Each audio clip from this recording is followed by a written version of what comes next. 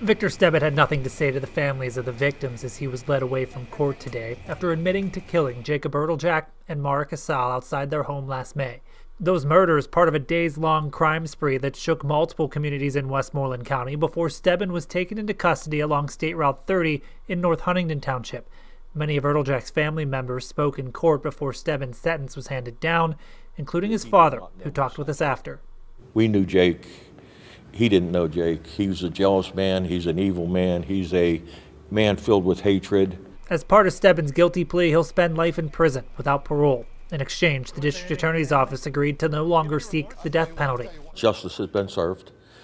This is just another little turning point in the journey that we have ahead of us. Robert Erdeljac says Jake and Mara loved to travel and ride motorcycles together. Jake worked for Duquesne Light, and he says he was always there to lend a helping hand. And while his loss can't be replaced, he's hopeful this will give both families a chance to move forward. We have a lot of support, and it's greatly appreciated.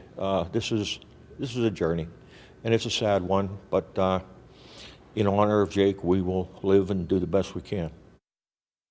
And now the family tells us there are plans for a memorial ride for Jake and Mara. That is scheduled for later this month. We've posted more information on that on our website.